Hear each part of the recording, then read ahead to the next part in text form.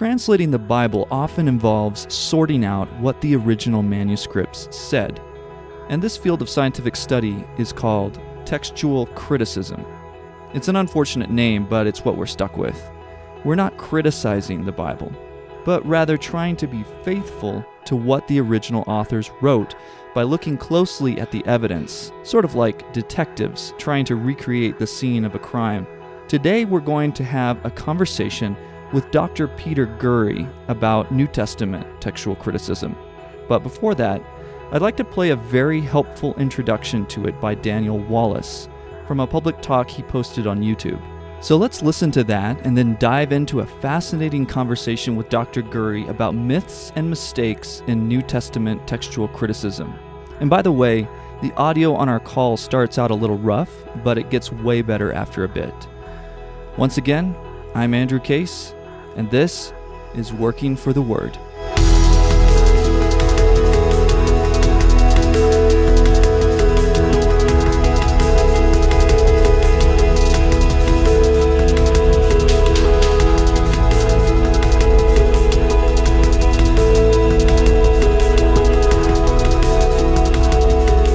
The definition of textual criticism historically has also been the goal of textual criticism. It is simply to try to ascertain the wording of the original text of a particular document when that original document no longer exists. Now, that goal has been nuanced in recent years, and there's been a second goal that some have wanted to make into the primary goal of textual criticism, but let me address those issues. When it comes to New Testament textual criticism, the primary goal and the basic definition is to try to determine the wording of the original text of the New Testament because the original text no longer exists. If the original text of a document still existed, textual criticism would not be necessary. If all the copies of a document still exist, even though the original doesn't, and all those copies are exactly like each other, then textual criticism really would not be possible. So with New Testament textual criticism, our objective is to try to examine these copies to get back to that original wording. In recent years, textual criticism has been redefined, or at least New Testament textual criticism has been redefined. The goal used to be simply to try to recover the wording of the original text. But in recent years, the definition has become, let's find out what different scribes over the centuries how they've changed the text and what those changes indicate about their socio-economic, cultural situation, their religious background, their politics, this kind of thing.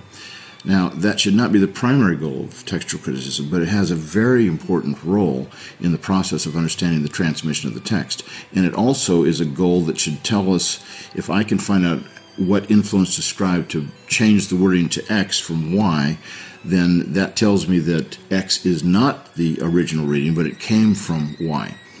Now, in terms of the definition that most textual critics follow of trying to determine the wording of the original text, there has also been, in recent years, a new wrestling with how we define the term original.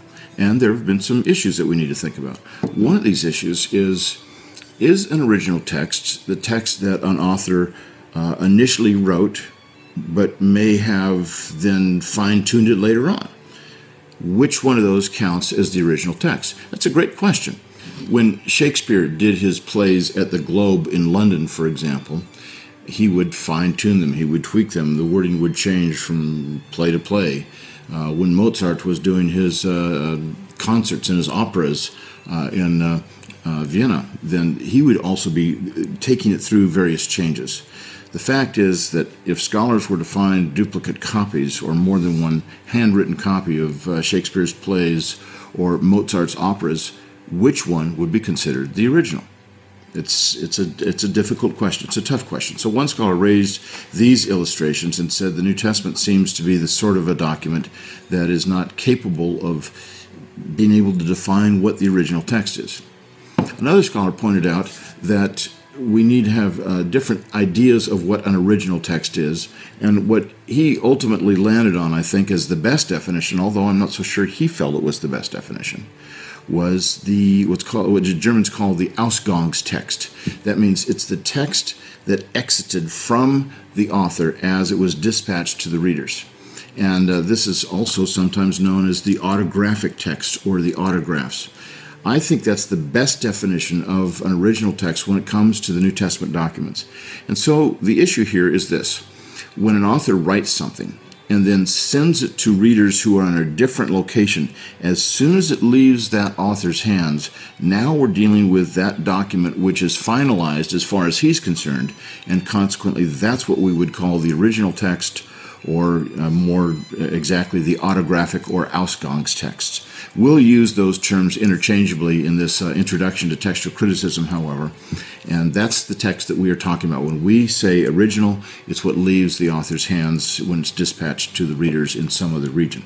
Textual criticism is necessary for the New Testament documents, just as it is necessary for virtually every scrap of ancient Greco-Roman literature, for two reasons. First of all, we don't have the autographic or the original text anymore. And secondly, no two manuscripts agree completely. Well, the reason no two manuscripts agree completely is because all these manuscripts, by definition, were written by hand. There was no movable type printing press until the year 1454, when Johann Gutenberg in the city of Mainz, Germany, actually invented the machine that could do this, and it was one of the greatest inventions of the last millennium.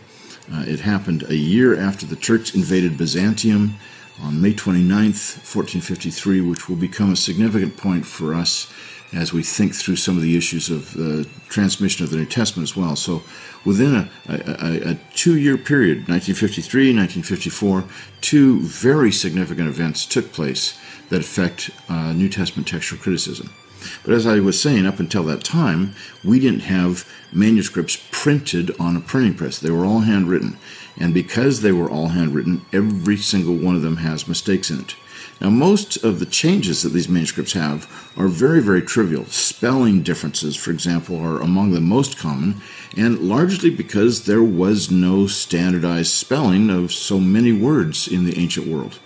As a matter of fact, what's fascinating is, within the space of 8 verses in one chapter, in the Gospel of John, the author spells the exact same word. It's for those of you who know Greek, it's a third-person singular, aorist active indicative of anoigo. The word means I open. He spells it 3 different ways within the space of 8 verses. Now, that's remarkable that we could have that kind of variety of spelling, but there weren't dictionaries that said there's a right way to spell, there's a wrong way to spell in these words. When it comes to the New Testament manuscripts, not only are no two manuscripts exactly alike, but as you look at the earlier documents, 2 of the closest manuscripts of the ancient world, when we're talking about first millennium, even we're talking about the first half millennium, the first 500 years AD, now we're talking about manuscripts that differ, even those that are as close to each other as we can find, between 6 and 10 times per chapter. Well, there's about 250 chapters for the whole New Testament, so if those manuscripts were complete New Testaments, we're talking about a couple thousand differences for those documents for the spread of the New Testament. Because we don't have the autographs anymore, because the manuscripts differ from each other, and because they differ at times quite a bit, at other times it's still minimally 6 to 10 times per chapter of the early and important witnesses, we have to practice the discipline of textual criticism to try to get back to the original. Ultimately, the objective, as we examine all these manuscripts and think about the data, is to try to sift through and find out what kinds of variants or textual changes were created either accidentally or created intentionally as a change to some other form of the text than what the authors originally wrote. And we'll wrestle with those issues as we get into this discipline a little bit more.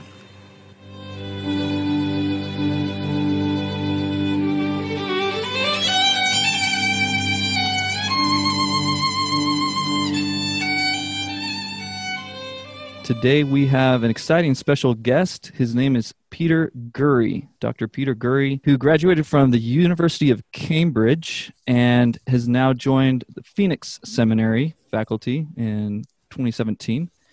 And he teaches courses in the Greek language and New Testament literature. And he has a lot of interests in research from Greek grammar, the history and formation of the Bible. and the history of New Testament scholarship. So welcome, Peter. Thanks. It's great to be here, Andrew.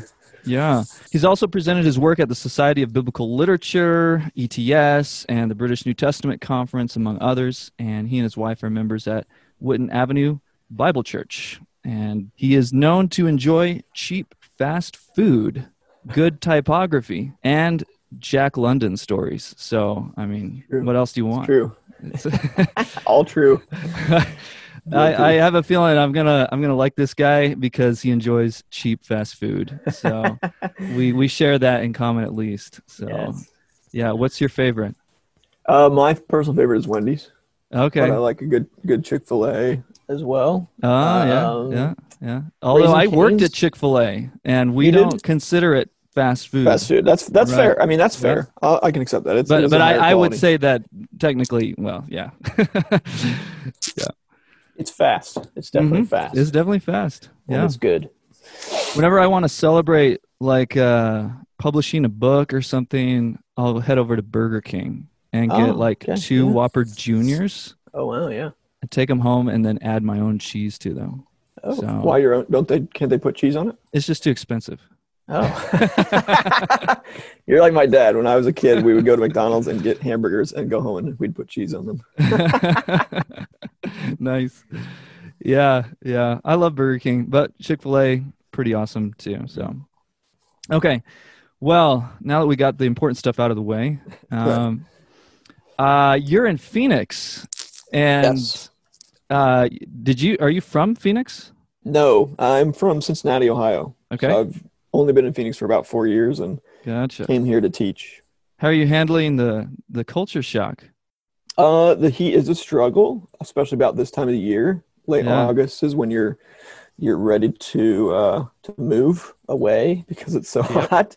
Yep. But you know, the amazing thing about Arizona that surprised me is the really significant differences in climate and geography. So we live in the valley in Phoenix and it's, desert, but you can drive 2 hours north of us and be in Flagstaff, and in the winter you can be skiing.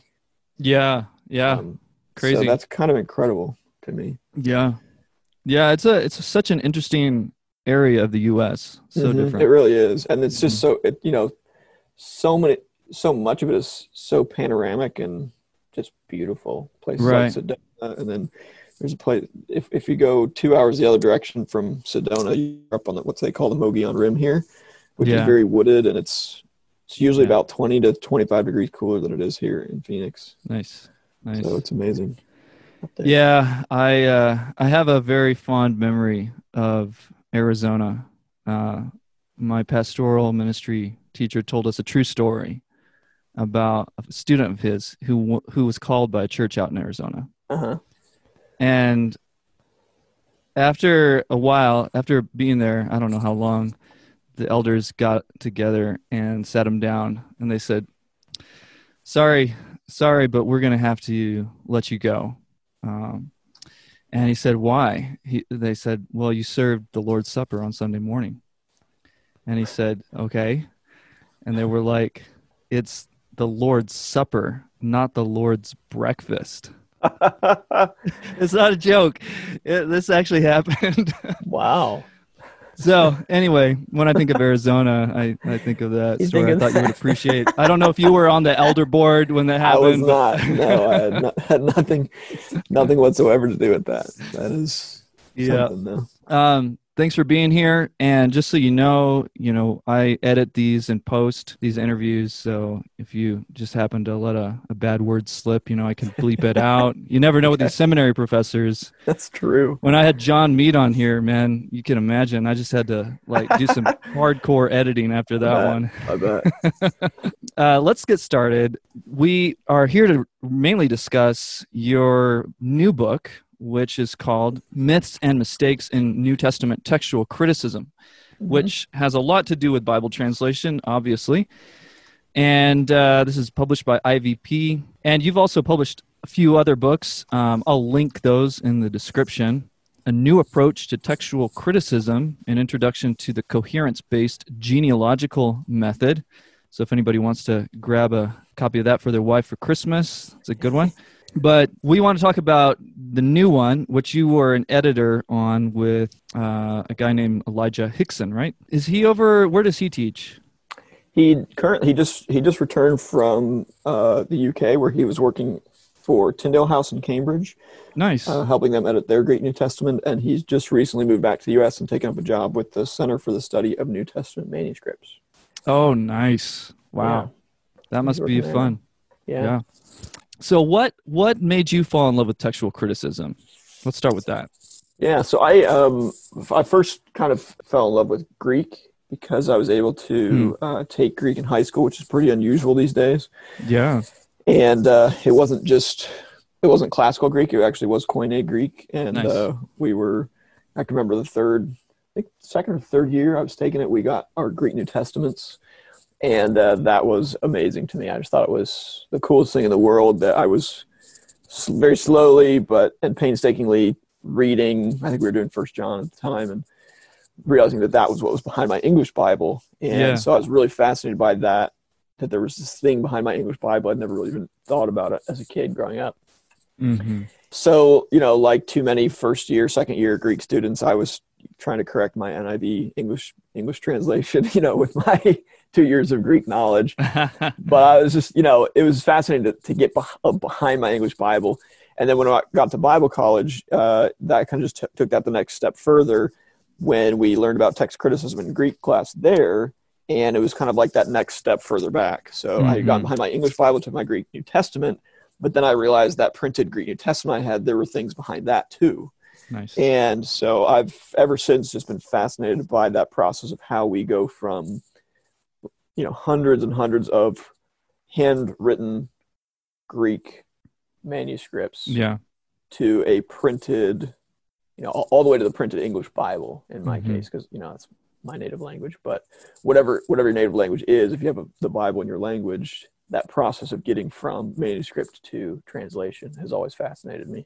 Cool.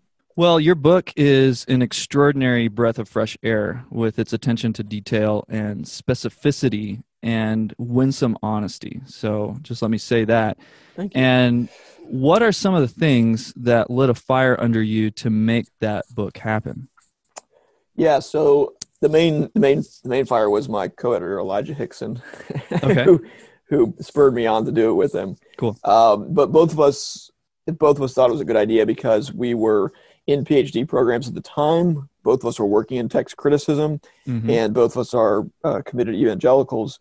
And we were troubled by the amount of misinformation we kept seeing in apologetic literature on the subject. So because of the popularity of Bart Ehrman and his work popularizing text criticism and criticizing an evangelical view of Scripture, evangelical apologists, this has become kind of a necessary element in their repertoire. They have to discuss text criticism these days, whether they know much about it or not. And so what we found was happening was a lot of old arguments were just getting rehashed over and over again. Yeah. At times, if I can call it a transmission process, was things were getting lost in that process. Yeah. And arguments that maybe were good back in the 1940s when F.F. Bruce first made them were both out of date and then being misused. So it was a combination of seeing the kind of mistakes that were being made and then seeing them get made over and over and over again. And then the added element to that was, in the worst case scenario, they were bad arguments, but they were presented as kind of gotchas. People criticize the reliability of the Bible. Well, look at all these manuscripts we have. And so you'd have to be crazy to think we couldn't trust the New Testament text, while the information they're giving to defend that was actually bogus or just really inflated, Right. So it was making us look bad as evangelicals. Sure. And we just realized, these apologists aren't going to get any better unless somebody produces a resource to help them. Yeah. And it's got to be people who are working in the field, because text criticism is a really technical discipline, so that even most New Testament scholars have trouble keeping up with it. Exactly. And so we finally just realized, hey, rather than just criticize apologists, what if we gave them something that told them the things not to do, but then on the other hand, told them the things they could say, the things that are responsible. So that was really the impetus. Yeah. And so many Bible translators struggle to keep up with the field and or have no experience in it at all. So, yeah. Well, that leads me into this next part. In your book, you quote Richard Porson, and he says, "He does the best service to the truth who hinders it from being supported by falsehood. To use a weak argument in behalf of a good cause can only tend to infuse a suspicion of the cause itself into the minds of all who see the weakness of the argument." End quote. And this is so important, seeing this kind of stuff all over the place in evangelicalism. Could you give us like a specific example, another specific example of truth being supported by falsehood in textual criticism? Yeah, so I love that quote. And Richard Porson was kind of a pretty colorful character. He was a great classicist at Cambridge. Okay. Yeah, a great example of that, I think, is there's a Dead Sea Scroll fragment that's Greek. And there have been people who have tried to argue that that tiny fragment is a first century copy of Mark's gospel. And virtually no New Testament scholar, certainly no papyrologist or text critic today, thinks that's the case. There's too few letters, and you've got to have a variant in one place to even make it work, and then there's just all kinds of problems with using it. But some popular apologists have even latched onto it as evidence for the reliability of the New Testament text. I see. And in some cases, the resurrection. So it's a good example of just where, taking something that, okay, someone did argue this, yes, they published a book about this, but most New Testament scholarship has raised serious problems with identifying this little fragment from the Dead Sea Scrolls as a New Testament fragment. But it's a temptation for evangelicals to find any evidence that supports our faith and then present that as, again, almost a kind of a gotcha, see, this is proof. Yeah. And as we say, none of us is perfect. All make mistakes. I make mistakes in my own scholarship too. And when people point that out, not fun. But our goal is to truth as best we can, right? Yeah. And so we ought to be some of the people who are most diligent about doing that and being the most careful about not misusing evidence to support our case, I think. Yeah, absolutely. So, and then the second part of Porson's quote, of course, is that the more we do that, the more we use evidence, use bad arguments for a good cause, it actually throws suspicion on the cause. So this is what we saw in the apologetic literature, was like Elijah and I and our contributors agree that textual criticism is no reason to abandon the faith. Yeah. I just think that's a really bad reason. Yeah. And there's really good reasons to trust the text of the New Testament. So we actually have a good argument we can make, but we make our case look worse because we use bad arguments to support it. Yeah. If we could, let's talk a little bit about the chapter on myths about autographs in the book. I think this chapter is incredibly helpful to get people into the world of manuscripts and copying of the ancient world. So it's got stuff in it that I've never seen, and I love it. So could you share with us some of the accounts in that chapter that would help people understand the process of writing, editing, and copying in the ancient world? Yeah. So, today we think of publishing a book, and a person writes a book and it gets printed, and every copy of the book has the same exact text, right? And including the typos, sadly. They make it into every printing, at least before they're corrected, But in the ancient world, publication worked a bit differently, and I think sometimes, I know I thought this when I was in Bible college. I thought, the autographs were like, you'd be able to identify them because they would be like glowing, and they maybe have like a halo around them. and I just had this very, like, this conception of inspiration where it was like God spoke the exact words into Paul's ears and he wrote down everything he heard and nothing he didn't hear, Yeah. And it was a very kind of mechanical view of inspiration. And so it can be really helpful actually to think about, well, what did writing and publication look like in the ancient world? Yeah. And so how should we expect that the New Testament writers did it? Because God didn't inspire them in some trance. He inspired the words that they wrote using their normal human faculties, right? And using the tools they had at hand. So they wrote on papyrus, they use ink, and they use reed pens and all that. God didn't give them special instruments to do that. Yeah. Rather, he oversaw the process to make sure the result was what he wanted. And so thinking about that process, one of the things we realized is that it was not uncommon for writers in the ancient world to produce drafts. So one of the writers we know from the ancient world who was very famous for his writing was Pliny the Younger, who lived in the 1st and into the 2nd century, and he's best known for his letters that he wrote to people. And he tells us at one point, he gives us a description of his writing process, and he talks about how he first revises his letters or his compositions in private, and then the next thing he tries to do is read them to 2 or 3 friends, and then he gives it to other people to annotate. And then if he still has doubts about their corrections, their suggestions, then he weighs them against another friend or 2. And the last thing he does is he recites what he's writing to a larger group. And that time, he says, at that point, he exercises his most rigid criticism of himself. And then when he's finally happy with it, then he sends it out to people and basically sends it out into the world to circulate.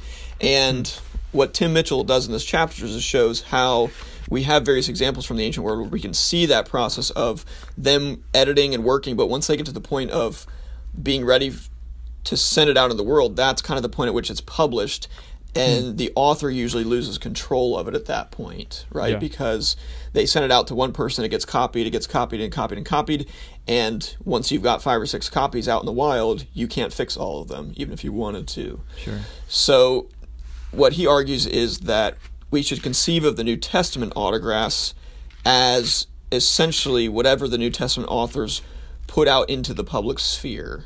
And that may look different for Paul's letter to Romans than it does for the Gospel of Mark, but both of them must have at some point had been set out into the public, as it were. And those were no longer draft versions, but those were what they wanted people to read, essentially. And from there, it's that point on, really, that textual criticism comes into play. Once people start copying those circulated public versions, then as scribes start making mistakes, then text critics begin to have work to do. That's really helpful. Now, in Chapter 3 by Jacob Peterson, we learned that more manuscripts isn't always better. Right. Could you explain that briefly? Yeah, so there's a real temptation when we're talking about the Bible and wanting to defend it that we try to find the most number of manuscripts we can, the biggest number we can find. So you'll find some people giving numbers as ridiculous as 24,000, saying we have 24,000 manuscripts in the New Testament, and we probably don't. We don't have near that many. But we still have a lot. But even though we have a lot, we should think carefully about whether we need a lot or not. Okay? And so more is not always better. And the obvious way to think about this is if you have 1,000 copies of a bad copy, right? So let's say you have one bad copy and 1,000 people copy it. They all copy it really well. They're still copying a bad copy, right? Yep. So really what's much more important than the number is the quality of manuscripts we have, right? And so as I like to remind my students, I like to ask them, how many good manuscripts does it take to have a good text of the New Testament? And the answer is it really only takes one, And the reality is we have plenty of really good ones. So what Jacob's trying to do in that chapter is he's trying to do 2 things. One is he's trying to show why why it's easy to give a number that's too high, and that's basically because the people that keep the official catalog of New Testament manuscripts, it's a pretty hard job to keep up with all of them, and a lot of things can go wrong in that process. For instance, manuscripts can get lost, so we don't have access to them anymore. And then a common problem that we face in cataloging them is that manuscripts get broken up at some point in their history, and they end up in different libraries. And so, part of the manuscripts gets discovered in one decade and gets a catalog number, and then the other part gets cataloged a decade later and gets a different catalog number, even though they were originally part of the same manuscript, right? So that can inflate the numbers. If you just look at the catalog just kind of is a running consecutive numbers, right? So manuscript 1, 2, 3, and you just keep going. Well, that's great, but at some point you may figure out, manuscript 2 and manuscript 25 are actually the same one. So if you just look at this official catalog and look for the highest number at the end of the catalog and say that's the total number, you're in for a bit of a mistake, right? And so he does some painstaking work in that chapter to show that probably a good number to tell people is more in the range of 5,000 manuscript rather than something like 5,800 New Testament manuscripts, which is a number you'll often see in apologetic literature. Yeah, that's really helpful. I think that's one of the more common misconceptions, for sure. The other issue with that it's not enough to just give the number, even if you give a responsible number like 5,000 or something in that range. You always have to help people grasp that we're not talking about complete New Testament manuscripts in all these cases. We're also not talking about early manuscripts in all these cases. The majority of our manuscripts are from the 9th century and later. And very few, relatively speaking, very few of our manuscripts contain the whole New Testament. Only about 60 or so of our 5,000 New Testament manuscripts contain the whole New Testament. Much more common is that they contain part of it. So it's very common to copy the Gospels together, to copy Paul's letters together, and then Acts and the Catholic letters together. So, for something like Revelation, we have probably less than a third of the total number of manuscripts that we have for the Gospels, because the Gospels were just extraordinarily popular all through Christian history, right? So if you had the choice, and oftentimes people did have to choose because books were expensive to make, people tended to choose a copy of the Gospels rather than Revelation. Gotcha. In chapter 4, then we have a presentation by James Prothero, who talks about comparing the New Testament to other ancient works, which is a common thing to do amongst apologetics, right? Very common, yeah. So what are some of the takeaways from this presentation? Yeah, so this is a really, really popular argument. You'll be hard-pressed to find an apologetic discussion that does not at some point use this argument. And the reason is because it's a pretty powerful one. It can be, or it certainly sounds really good. And the argument goes something like this. If we compare the New Testament to other ancient literary works, the New Testament has far more manuscripts that we can use to determine its text than anything else, right? And that's true. The closest comparison is something like Homer, the Iliad and the Odyssey, and we have a couple thousand manuscripts of those, which is far and away probably one of the best attested pieces of literature from the ancient world. Okay, so compare that to 5,000 in the New Testament, and we're doing a lot better with the New Testament. So the argument goes, we should be that much more confident in the New Testament text than we are for any other ancient document. And it's not like classicists throw up their hands and say, well, we can't know anything about the ancient world because we don't have enough manuscripts. Like, no, they work with what they have, and they do their best, and nobody says that we're going to just assume that Herodotus is wrong about everything because we don't have enough manuscripts for Herodotus's text, right? The ancient historian.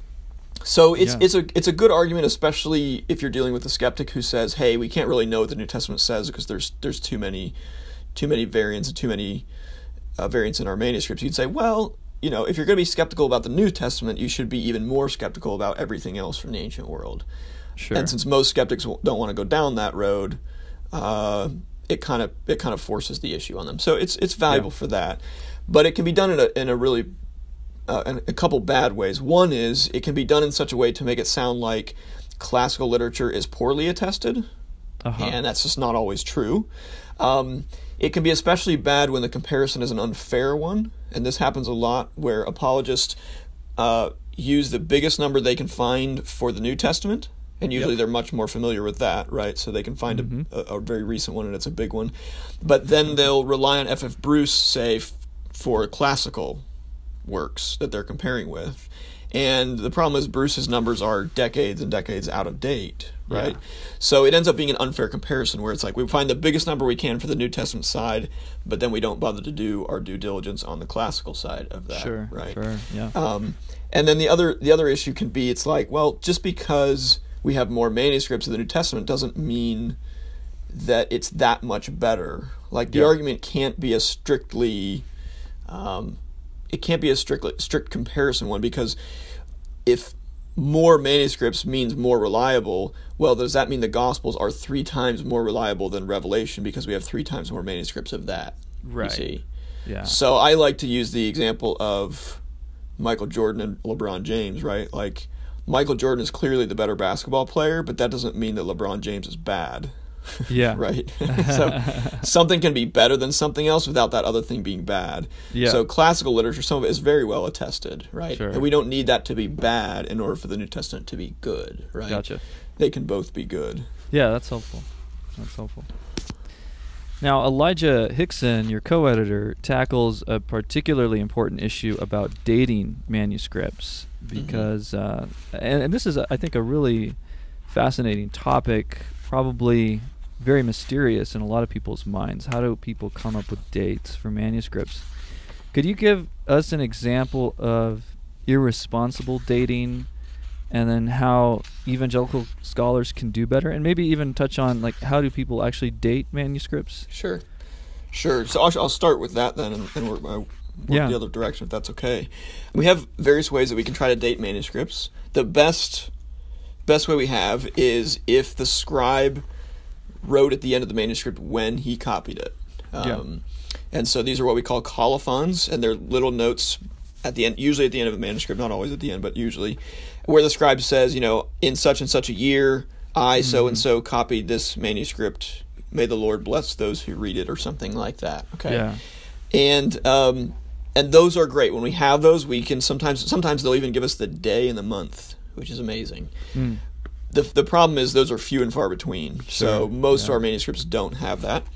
Another way we can sometimes date is if we know where the manuscript was found, we can do something similar to what they do with archaeology and look at where it was found or what it was found with.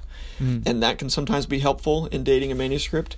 But again, that doesn't happen real often. Yeah. And so the most common way, and still in many ways the best way, is we use the style of handwriting. And it's not a perfect science, but it is generally reliable. And that is we can chart the change in handwriting, and you can do this even with English handwriting. If you were to see George Washington's handwriting, you would immediately know that was not written in the year 2020, right? And so even if you were to look at a letter written in 1920, so only 100 years ago, you would be able to tell that that's old. You might not know how old exactly, but if you became an expert and studied a lot of handwriting in English, you could eventually begin to chart the change in handwriting over time. Sure. And anytime you had something that was dated from that time in handwriting, you'd have like a hook that you could hang your timeline on, right? So that's what we try to do with manuscripts. It's called paleography. It's the study of ancient handwriting. And we try whenever we can to find a dated manuscript and use that as a hook. And then we try to fit things between that and watch how the handwriting develops over time. The issue with it is it doesn't give us a precise date, and that's where the problems start sometimes for apologists. Usually, good paleographers, do not want to give a more precise date than 50 years. A 50-year span. And that's because that's kind of the general lifespan of a scribe. And so you kind of think of the handwriting lasting at least a generation. It takes a full generation before it begins to really change. Yeah. Okay? That's the idea. Okay. Sometimes they'll even be more careful and want to limit it to a 100-year span, depending on the style of the handwriting and where they're at on the timeline and that kind of thing. So the problem becomes when in the literature, in the technical literature, they will often give a century. They'll say like 3rd century, right? Or they'll give a span, 250 to 300. And sometimes what can happen is that gets oversimplified to whatever the middle date is between those two boundaries, right? And that then becomes the number that sticks in people's mind, and people begin to get the wrong impression that it was copied on that exact date. So a common one is P52, which probably is our earliest or one of our earliest New Testament manuscripts, and it's often dated to the 1st century. Okay. But you'll sometimes see it as dated from 100 to 150, and then from there it gets dated to 125, and then people begin to think, well, that is the date that it was copied, and then they try to count back from that to when John's Gospel might have been written, and they say things like, well, it was written within 35 years of when John's Gospel was penned. Gotcha. Right?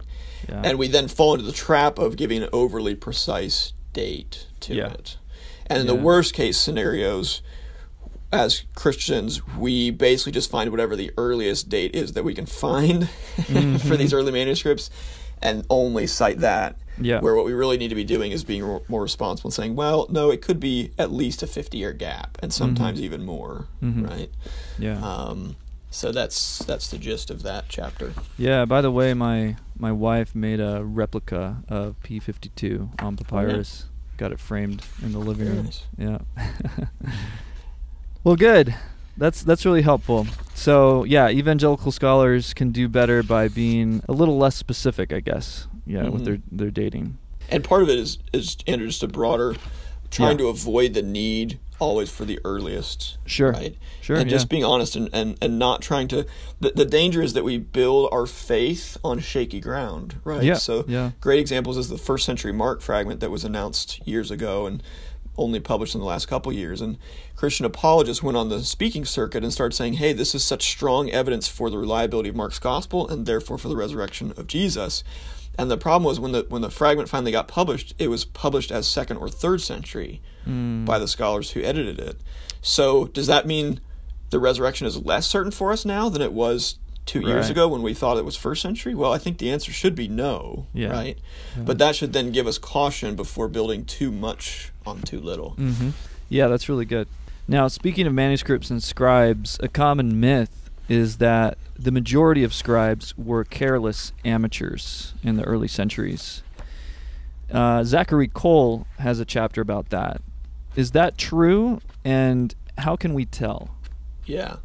So it is true that in some cases our early scribes are not great. We can look at a manuscript like P72, which has a number of notable variants that only that manuscript has. And that's one way we can try to gain some measure of the quality of a scribe's work as we look at what are called singular readings, or the readings that are only found in that one manuscript. And the logic with that is if these readings are only found in this manuscript, they are probably the creation of this scribe, or at least the scribe right before him or right before him. So they're probably not, they probably were never very widespread is the idea, right? Okay. So they're probably not original, and that means they were made by a scribe, and thus they're mistakes at some level. So a manuscript like P72 is not overall great. He shows a high number, but the confusion that's happened in some of the literature is a confusion between the quality of the writing and then the quality of the text that's being written. And so a mistake that's been made is assuming that because a manuscript, say an early manuscript, has a bit of a rough handwriting style, that therefore it must have been done by an unprofessional scribe. And that's just not always true. Sometimes very professional scribes didn't have the best or most careful handwriting, but that's not the same thing as saying that they were bad copyists. Sure.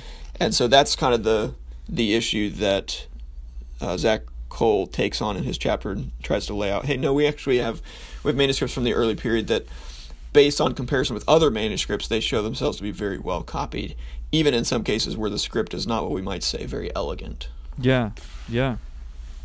Real quick, we know that scribes made corrections and mistakes, obviously, and could you give an interesting example of each, like a specific example of corrections and mistakes? Sure. So we might talk about this in a bit, but in Luke 23:34, that is Jesus' prayer from the cross. Yeah. Where he says, "Father, forgive them, for they know not what they do." Well, in several very important manuscripts, that prayer is not found. So our earliest copy of Luke's Gospel, P75, doesn't have that prayer. Neither does Codex Vaticanus, which is closely related to P75 in Luke. Codex Sinaiticus, which is the same date range as Codex Vaticanus in the 4th century, has the prayer in the first hand. So the scribe that copied it out included it. Then a corrector came along and removed it, marked it for removal, and then a third scribe came along later and tried to undo the removal. Wow. So you can see how some of these manuscripts, especially our big ones, were often used for centuries. And just like, if you only had one Bible that you could use, you would want it to be as correct as you could. But if you were familiar with the Bible from, say, the liturgy in your church, you might read that Bible, that one copy that you had, and say, no, that's not right, because I know how we say it in the liturgy. Okay. And so scribes could be interested in correcting a manuscript, and it's an interesting fact because it shows us, corrections show us two things. It shows us that scribes did make mistakes and that they were able to correct them. Yeah. And sometimes the impression given about the transmission of the New Testament text is that it's an unending process of greater and greater corruption. So the analogy that's sometimes given in popular discussions is it's like the telephone game. Yeah. Where, you tell somebody some silly statement, the next person says it to the next person, on, and by the end it's not even recognizable, and that's the fun of the game, right? That's the whole point. Well, the New Testament is not like that, because at each point of copying, at each point of transmission, there was also opportunity to correct. Yeah. Right? And we can see all over the place in manuscripts the scribes did that. Sometimes they did it poorly, for sure.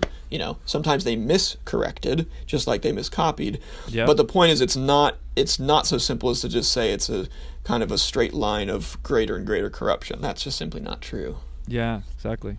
Fascinating. I did want to talk more about Luke 23:34.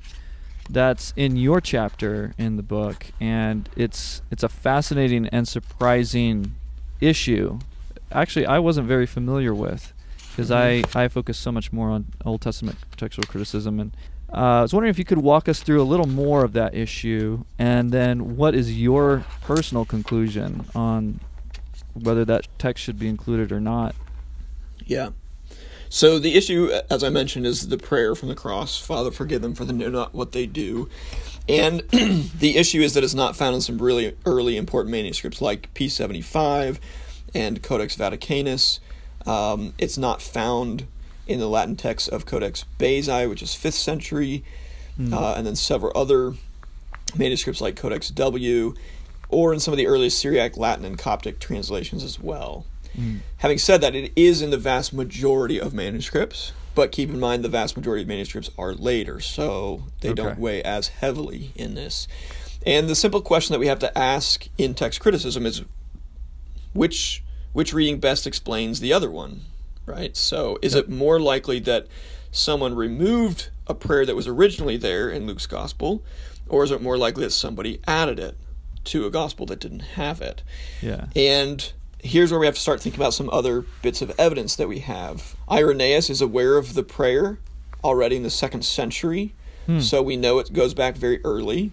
Okay. There's a very similar prayer on the lips of Stephen in the book of Acts, but it's not exactly the same. So some people have speculated that, well, maybe this prayer was added to Luke because they were reading Acts, and they said, well, this is such an incredible prayer from Stephen, and Stephen can't outdo Jesus, so let's put a similar prayer on the lips of Jesus. It's a bit speculative, and the bigger problem in my mind with that explanation is that if that were the case, we'd probably expect the prayers to line up more in terms of their wording, and they're not quite exact. Yeah, the prayer is stable in the text in Acts, but they're not the same, so I don't think that's quite compelling enough. There's another potential option, that is, there's a 2nd century church father named Hegesippus, who we learn about in Eusebius's church history in the 4th century, and he tells us that James, the brother of Jesus, prayed a very similar prayer at his martyrdom. And so some have suspected that maybe it came from that source. Again, we have a bit of a problem though with circularity, and that is it could just as easily been the other direction, right? Gotcha. It could be the prayer in Hegesippus that he says James prayed came from Jesus, right? Or came from Luke, or both, obviously, So, that's a bit tricky. Probably the best argument in favor that the prayer is original is that we know that some early Christian writers were disturbed by the prayer, which is surprising to most modern readers, because, most of us love this prayer, and it's incredible. But there were early Christian writers who were somewhat disturbed by it, and they could be for a number of reasons. One is that at times they were fighting with Jews at the time, and as we know, some of the early Christian writers could be quite anti-Semitic, and so they did not like the fact that Jesus was praying for God to forgive the Jews who killed him. Right? So there could be a bit of anti-Semitism involved there. Another issue, though, and probably the more significant one, is that some read the prayer as not having been fulfilled. So Jesus prays from the cross, Father, forgive them, but then in AD 70, their view was that God had judged the Jewish people for crucifying Jesus with the destruction of Jerusalem, right? Using the Romans, of course, but God working through the Romans, judging Israel for their unbelief. And so their feeling was, how could Jesus pray this prayer to God his Father, who he has such a close relationship with, and then he not answer it? Exactly. Right? So there were some theological problems with it. So probably the best argument in favor of the prayer being original is that it was removed somewhere early on by a scribe or by a reader who felt that it was too theologically problematic. I see. Removed it for that reason. On the other side of the ledger, thinking the other direction now, the argument is that the prayer is just too wonderful. No one would ever remove it. and that the way they would deal with these theological problems is the way they dealt with other theological problems they encountered in the Bible, which is they would write commentaries on them and try to resolve the issue through commentary rather than through excising difficult passages or verses, right? Sure, yeah. So that's that. At the end of the day, I'm still torn, and that's one of the reasons why I use it as an example, is to show there are some really significant, we could call them precious, verses that we love that are textually suspect or at least difficult. At the end of the day, I'm still torn. Since I wrote the book, I lean slightly more toward including it than I did when I wrote the chapter. Okay.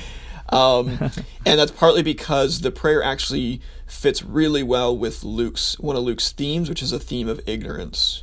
We find it in Acts as well, where people are, where like in Stephen's prayer, they're offered forgiveness because they did not recognize the significance of crucifying Jesus. And it's not to say that their ignorance excuses them. It doesn't. If it excused them, Jesus wouldn't need to say forgive them, right? You don't usually get forgiven for things you're innocent of.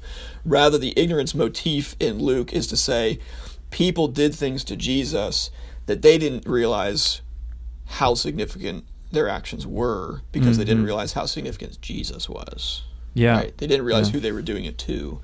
And especially in light of the resurrection, one of Luke's major points in his 2-volume work is to show that God vindicates who Jesus said he was through the resurrection.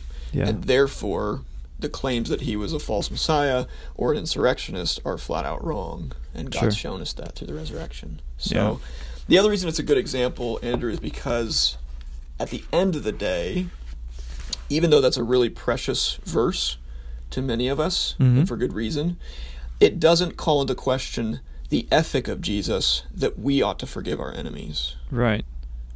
Yeah. So we find that in several other places in the Gospels, and then we see it again with Acts, and we actually see this same ethical principle later in what are called the Apostolic Fathers. They talk about this as well. So it's really clear from other places in the New Testament that Jesus expects his followers to forgive their enemies. And so whether or not Jesus did it from the cross or not, there's no doubt that he told us to do that. Does that make sense? Yeah. So we should not think that this difficult choice, difficult though it is, and as significant as that verse is, we should not think that it's a choice between whether or not the New Testament teaches Christians to forgive their enemies. Sure, yeah. As with most textual issues, right? There's always somewhere else that you can get that doctrine, like the Trinity and other things. Yeah, that's right. Now, I haven't looked recently in English Bibles. Luke 23:34, is that footnoted? It usually is. It is, okay. I have to check, to say exactly which ones do, but I think that usually it is. I don't know of an English translation that leaves it out. Right, of course. And you can probably imagine why. Yeah. Right, and frankly, I wouldn't either. Given my own doubts, I would never leave it out, given my doubts. I'd have to be much more confident myself that it doesn't belong before I would be willing to take it out. Yeah. So a typical footnote would say some early manuscripts do not include this verse or something?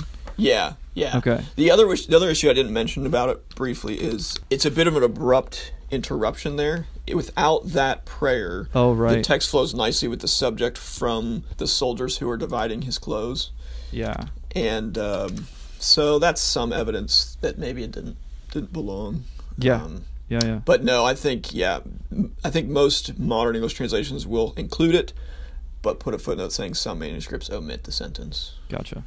Why do you think elements of textual criticism aren't taught in church Sunday school, even though English Bibles are so full of footnotes that make no sense if you haven't gotten the basics of textual criticism? Yeah. That's a great question. I think probably a couple reasons. One is it's technical, so pastors sometimes have a hard time with it. Yeah. And then probably a bad reason is that sometimes pastors are afraid to even broach it with their people. Right. And those two reasons may go hand in hand sometimes, right? They don't know enough about it themselves, and so they're hesitant to bring it up because they'll, create too many questions in people's minds that they are not equipped to answer. Yeah. So that's honestly probably the main reason. What about at your church? Do you get to teach anything like this at Sunday school or whatever? Yeah, so I teach a Sunday school class. Cool. probably most people will be surprised how little I talk about text criticism. Although, Okay.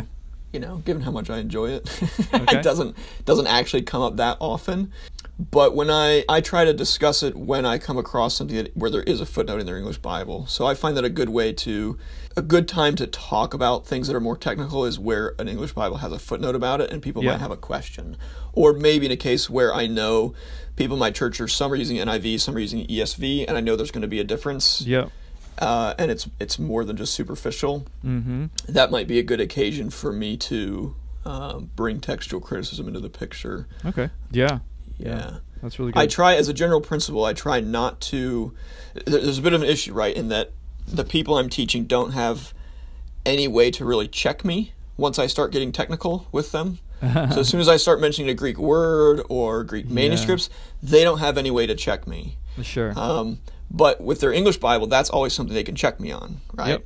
Yep. And so as much as I can in my teaching and preaching, I try to use our English Bibles as our touch point in discussions so that they can feel confident, not just in their Bible, but frankly in my teaching, because they can check me on it, right? Yeah. The minute I start referring to Greek and Hebrew, I become like the Wizard of Oz behind the curtain, and they'd have to learn Greek to be able to pull that curtain back. So it's not always fair to do that. You have to just be wise as a teacher, as a pastor, to know when to do that. Obviously, I'm not saying to never do it. Yeah. Sometimes you really do need to.